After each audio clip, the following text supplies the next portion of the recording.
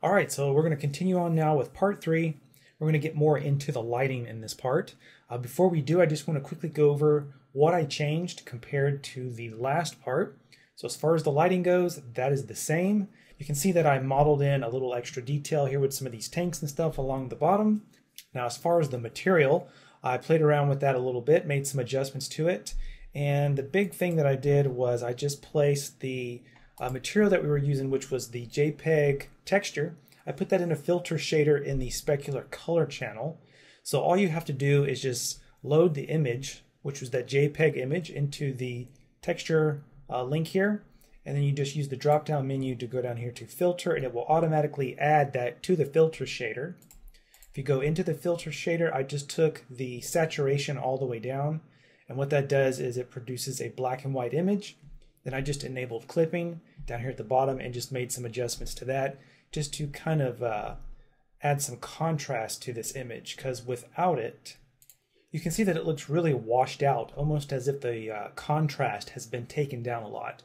So I turned on the clipping option here and made some adjustments to that just to add a lot of contrast to the image.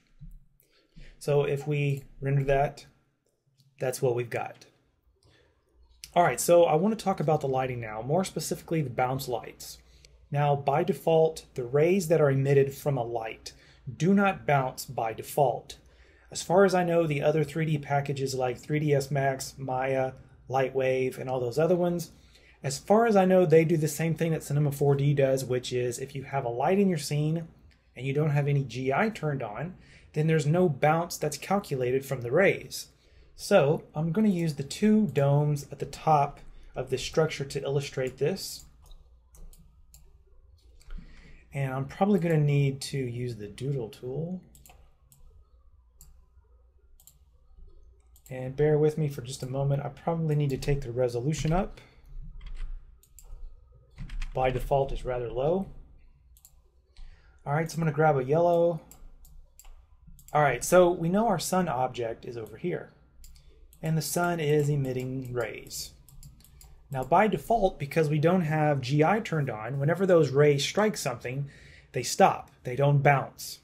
So what that means is the ray will come out from the sun and strike the side of the dome and then stop. That's it. That's as far as the ray will go. But in the real world, it doesn't work like that. In the real world, what happens is light bounces. So what we would get is the first bounce would hit the side of this dome, and then we'd have another bounce, which would bounce back and hit somewhere down here along the ground. So that's the way light works in real life. And every time it bounces, it loses a lot of strength. Take, for an example, a long, dark hallway. If you take a really bright light and place it down at the end of the hallway and then look down towards the dark end, it's still dark down there, and it's a gradual fall off of the light as it goes down to the other side of the hallway. So this is the way light works in real life. So in order to mimic that behavior, you have to turn on GI. But we're not going to get into all that. So what I'm going to do is I'm going to show you how to fake it. So we're going to use these two domes here for an example. And the reason why I want to use them as the example is if we were to render this, notice here on this dome here on the right, we've got a hot spot that's really bright there that's picking up direct light coming from the sun. Now in real life, that light should be bouncing and illuminating the back side of this dome, but it's not. It's dark. And even the shadow down here along the top of this structure is dark as well. Okay, so you can see it's not looking all that realistic right now, and that's simply because the shadow is way too dark. It should be slightly illuminated, and this hotspot here should be producing some type of an illumination on the back side of the dome, but it's not. So a quick solution to this problem would be just to throw in some type of a light, say maybe an Omni light, and place it over here near the hotspot.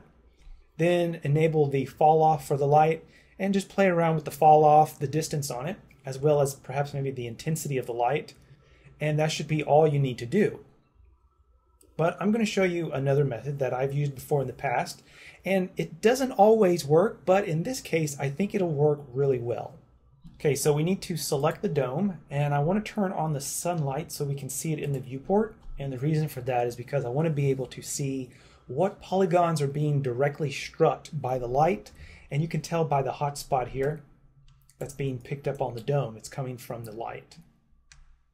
Okay, so we want to go into polygon mode. I'm going to grab the live selection tool, and what I want to do is I want to select these polygons along here that are being hit with the light. So we'll just select all of those, and I think that'll be enough for now. We want to right click and we want to choose the split command. That's going to split off that geometry, so we'll need to go find it. There it is there. We need to delete the material off of it. Just drag that out. Okay, so we want to create an area light. So we'll create an area light. We'll change the color and make it slightly yellow orangish in color. Give it area shadow. And what we want to do is go into the details tab, and we want to change the area shape to object and drag that object down into the link box. Now, one thing that I like to do is take the light, drag it and make it a child of the object, and then use the PSR command. That way it'll just center everything together. That way if the object is moving, the light will stay with it. And if you don't know where the PSR command is, you can get to it by going to the character list, character commands, reset PSR. So now what we've done is we have told the area light to emit light from this newly split off geometry that we've created. So if we render this again, clearly this time we've got a whole lot of light here, but it's actually too much. So we're going to need to bring that down. But in order to make it look realistic, we're going to need to give the light some fall off. So we'll come down here to the fall off option, and we'll turn that on, and we'll set it to inverse square, which is physically accurate. All right, so we'll render one more time, and of course it's looking a little better, but it's still kind of bright, especially this spot here on the back side of the dome.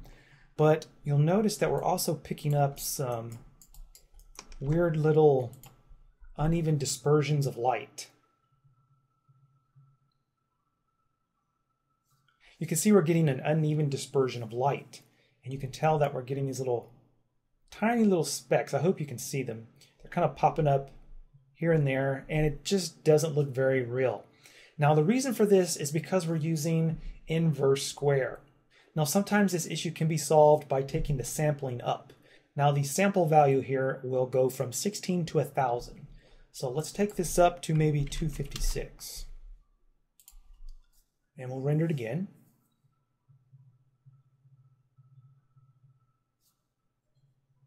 Okay, so maybe a little bit better. Let's turn on some anti-aliasing. Well, let's just try a little spot, see what it looks like.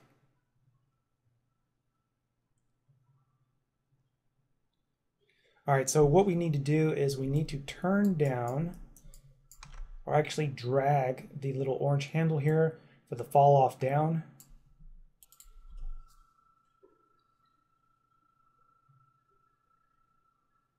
All right, so you can see it looks a lot better this time. So what we could do is jump back into the camera just to make sure that the little spot is being picked up from the camera's perspective. So I'll just use an interactive render region. Okay, so you can see we're getting a little bit of a highlight there on the back side. So what I'll do is I'll take the light and take the fall off up just a little bit. All right, now that looks a lot better. Now, one thing that you need to be careful of, and I'm going to give you a little example of this and show you what I mean. When you're using, I need to turn that off real quick. So whenever you use geometry to emit light using an area light, and you're going to be using the inverse square fall off method, more than likely you're probably going to encounter the problem of uneven light dispersion. So if we were to right click here on samples, go down to show help, and I'll just expand this image here. You can see up here at the top, you can see it's got these little blotchy areas here, and that's being caused by the low sampling. Now, if you take the sampling up, then everything is kind of smoothed out a bit. So if you read down here at the bottom, it says this uneven dispersion of light takes place in particular with area lights that clip objects and use functions such as inverse or inverse square. So if you're using this method and you happen to come across the problem of getting these little white dots in these little blotchy areas, the first thing that you can try before changing the fall off method is the samples. You can take that value up and it'll go up to a value of 1,000. So right now a value of 256 seems to be working pretty well for what we're doing. However, in the event that it doesn't, what you could do is change the fall off mode to something else, say maybe linear. But if you do that, more than likely you're going to have to take these orange handles here and drag them out because linear works a little differently. So let me give you a little example here. Let's go back to the camera and let's do the interactive render region again. Okay, now I'm not going to mess with the radius decay value. Instead, all I'm going to do is just change the fall off mode from inverse to linear and watch what happens when I do that. You can see we've lost the illumination on the back side as well as for the shadow. The reason for that is because the linear fall off needs to be pulled out more in order to see it. So what that would mean is we'd have to take these handles here and drag them out in order to expand the fall off in order to pick up the light on the back side of the dome. So that would be all you would have to do. And in the case of using linear, you're not going to pick up any of those problems, which was those little white specks that we encountered earlier, which was the uneven dispersion of light. So in the event that you do encounter the problem, try to take the samples up first. If that doesn't do it, then just change the fall off mode over to linear, and then you'll just have to go back and readjust the radius decay value here, and more than likely you'll probably have to expand it out greater in order to match the same effect that the inverse square was creating. Alright, so that pretty much wraps up what I wanted to share with you guys. I wanted to show you how to use geometry to emit light and how to use proper fall off in order to produce that fake primary bounce. Okay, so before I end this, what we'll do is we'll just quickly render this to see just how long it takes.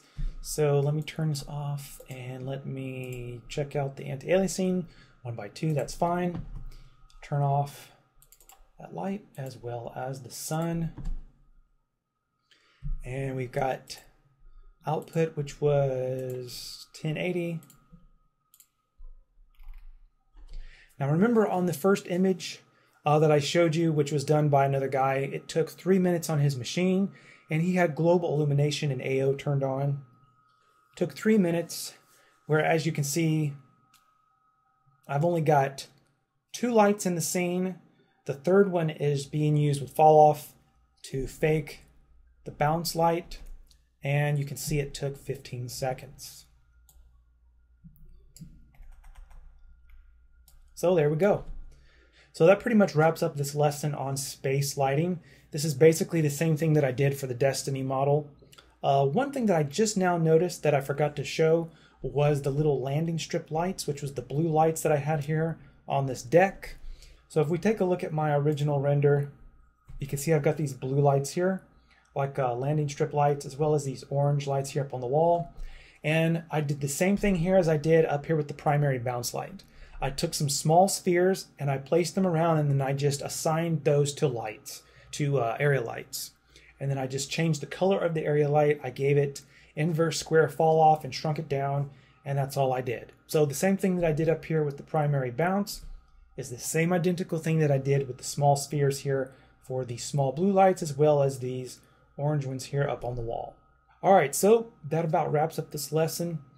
Thank you guys for watching, and as always, I will see you guys in the next tutorial.